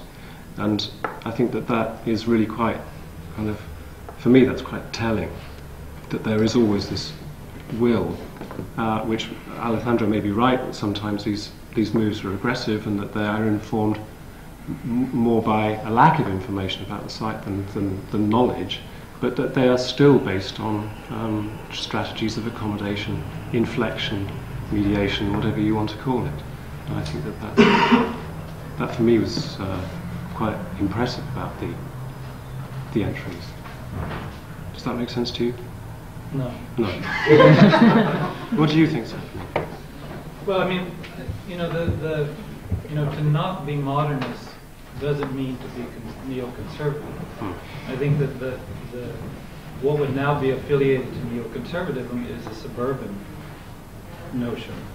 To strive for a certain kind of urban densification is not the same as a return to romantic 19th century cities.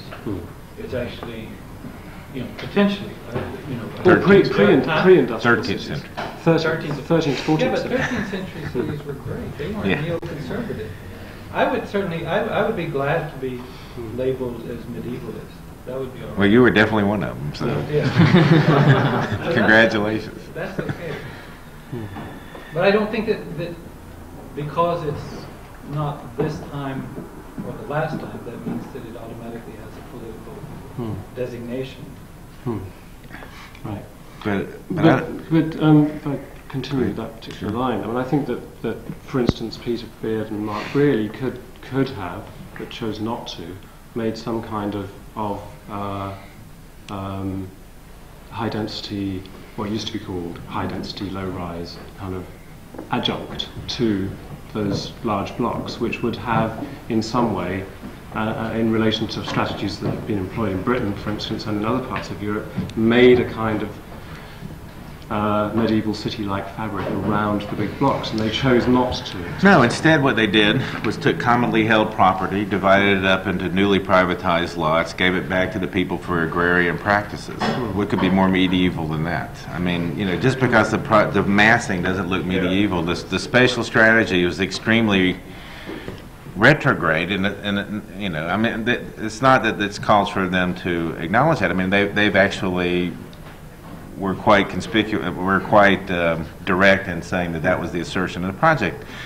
But if what you mean by medieval is constantly that the massing looks like Siena or something, well, that's not medieval, but if the massing looks like a cloistered labyrinth that's aggregate in its formations, then perhaps you're right. But I think if you look at the consequences to spatial patterns in Don's scheme, Peter Beard and Mark Brierley's scheme, it's much more, I mean, in fact, they discuss ancient earthworks and offerings to the city, offerings back through these kinds of semi-privatizations, and they're careful not to call them privatizations, but re-allotting and differentiation of the publicly held zones. I mean, that's actually much more a step, a recuperative step by regaining something that was lost in what they considered to be the destitution of the site by modernism.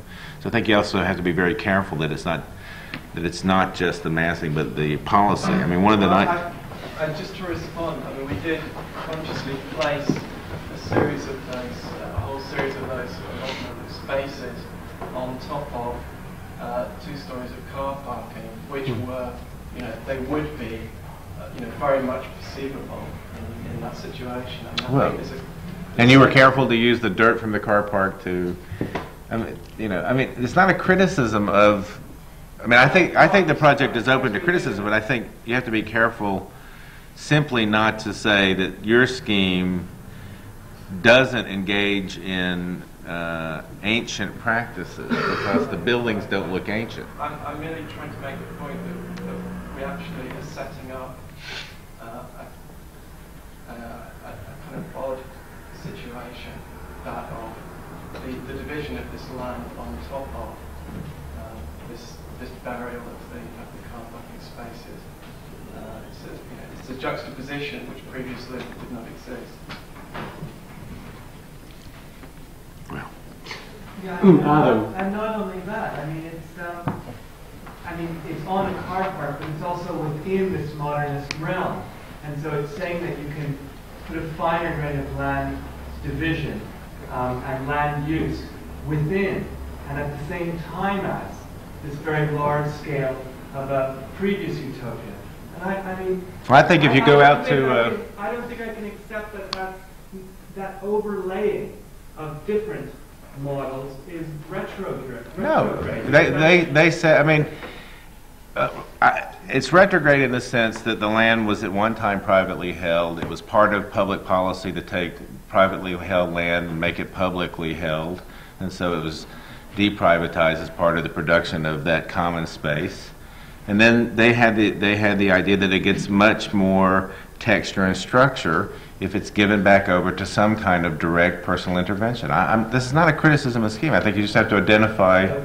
But if you want to hear some criticism of the scheme. But the simultaneity of those two things, I think, is quite... You mean the simultaneity of the land on top of the parking lot? No, of a fine grain infiltrating a much coarser grain of a previous kind of utopian model. And I think that's a sort of contemporary concern. And I do too. I think it would have been very interesting to see actually how the land was used. I mean, it's very easy to take a few photographs to show it as deeply bland and sense of void. I think it's possible to go out to Blackheath, for example, and photograph it as commons land, which is therefore is so denatured of any personal or any human life that has become commons to the point of being deeply bland and void. And I think what happens is, if you look at it over a period of time, it's used just like all commons land is used, in a deeply differentiated use in large numbers of people in different ways and different times. I'm just saying you have to be careful to say that the best way to add texture. I don't have any problem with the strategy of adding texture. I have problems with identifying this deep blandness and sense of void as being a consequence of it being commons property. I'm not saying it's the best way of doing it, but I think that this idea of overlaying different things and that they can exist at the same time. I mean, I don't think that whether something is medievalist or not is as important as whether it's uniformly medievalist, which I found the Don Bates scheme to sort of be. It was kind of a strange... Except for the big glass X. Pardon? Except for the big glass X. It was the second scheme that was uniformly... No, I agree completely. Really complex and spatially very, very uniform. And Except there for were big some glass. schemes where there was an attempt to overlay different sorts and different vintages of space. And I think that's kind of a very... potentially a very fruitful area of investigation. It's one that obviously I'm interested in. And so I kind of don't think that the particular morphology that comes out of the scheme is as important as what it's being put against or next to. And that's why I found, say, the Studio 333 one very unconvincing, because they profess to be, interested in event and chance and things like that, but I found it to be actually one of the most deterministic schemes. I found it to be kind of overwhelmingly determined in the way it was drawn, certainly. And when you looked at it, it was highly, highly determined. There were all these different bits, and I found it very unstrategic at the end of the day. I don't know how you could move anything in it. I'm sure you could, if you looked in great detail, move things around in it, but it was highly, highly determined. Dominic, do you want to answer that? I think what you have to identify is that we've always tried to move away. People always want to know what the buildings look like. And that's something we've always tried to sort of deny answering the question in that sense. And for us, the most important thing was a strategy of densification of a sort of a non-physical densification of the building. Or a series of attracting programs that could actually be fused into that site to bring people up and move through that site. That's the only thing really that we place. No, I know deterministically. You said that, but I mean, and yet your scheme. I would suggest that your scheme was the most specifically drawn.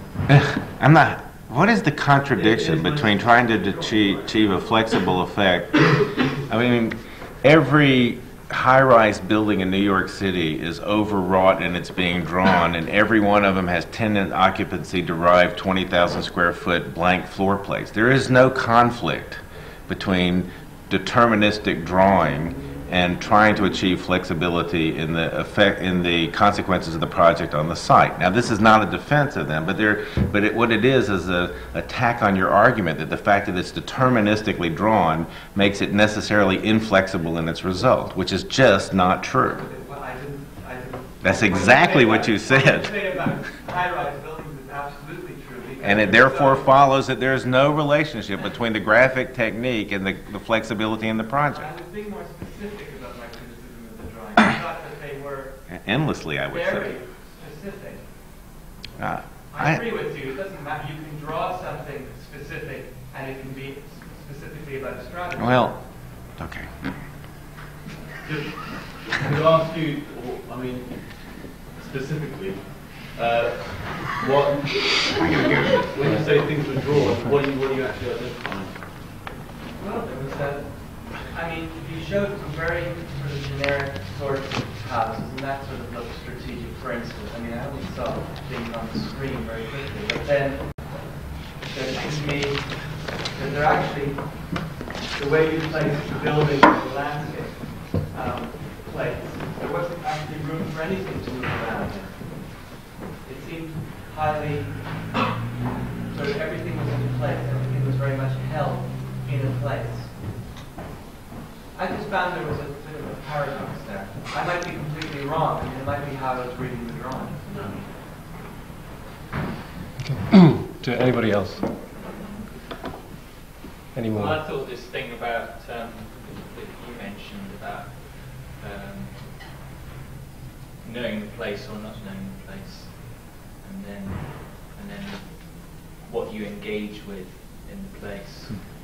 In most of them, not knowing the place, what you engage with, whether you engage with the place physically primarily, or do you engage with issues that you understand to be there, or this reparative issues. I think that's very interesting, and I think the way it's been asking, for example, I think responding to that reparative point struck me as interesting that there was one sense, yes, about the use of land where it was reparative, but there's another sense in responding to the place of acknowledging that there was something positive in how it already is, in its basic spatial structure, above and beyond how the land was used, and saying that that didn't need, so it was not the same issue of needing repair. So that it wasn't a sort of flat, I don't think that's the correct distinction to make, whether it's reparative or it's not, or that's a kind of simple attitude from the place. How did you approach the site? Did you actually go out there? I mean, did you know much about the site? Did you do it?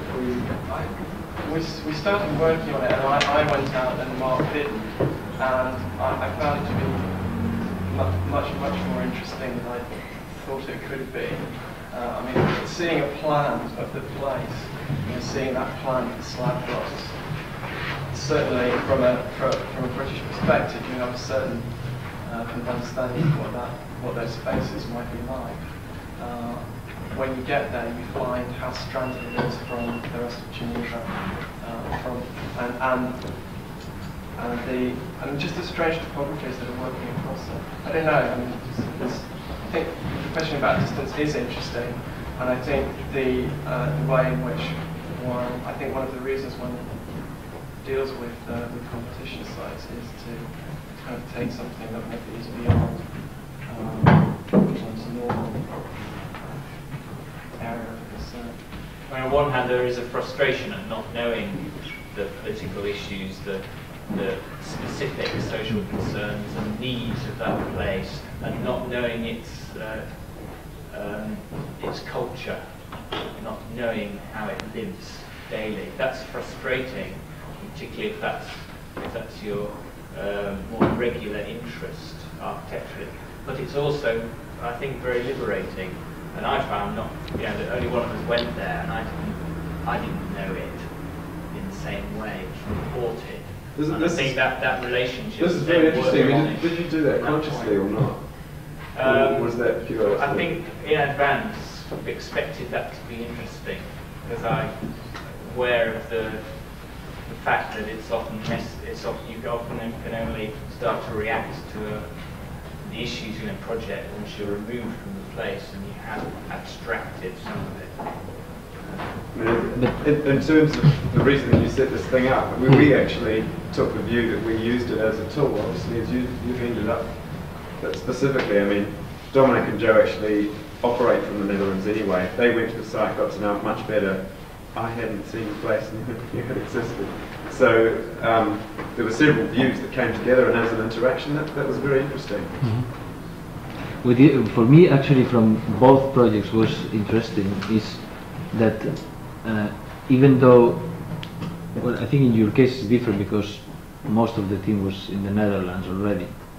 But let's say the graphic technique, it is very Dutch. And in your case, I would say that it's very Swiss. I don't know how does it happen being both. The project one on that site was drawn in an even drier way. It was absolutely intentional. Nothing. But was it intentional in your case? I think we were going on the picture. The people who couldn't help it because they were. But I mean, it has. I mean, the whole thing has. The project has a sort of essential condensed quality. I mean, it was drawn very quickly, and the conversation between myself and Mark was interesting. But I don't think it's necessarily a substantial competition entry. But that wasn't the way in which we condensed it. But nice to have spent more time in it. But I mean, it's the product of just a gesture which gets drawn, and that's it. I think because time's getting on and it's been a very long evening, I think rather than continue, I think we should probably call it a day. Of those people who are left, I think, from my point of view, the purpose with these evenings is to start to, I think, open up discussion about work, as I said at the beginning, as it's being made, rather than waiting and encouraging a kind of free debate. And this school and this room seems to be the place where, in London, where it can happen most easily. I hope that this is the last one for this year, but I hope that next year we can do more and so respond to shifts in practice and shifts in speculation as they happen. And I hope that you'll all come to those. Thank you, everybody who's participated this evening, presenting their work. I know that it was quick, and I think what we'll try. Shut up, Adam.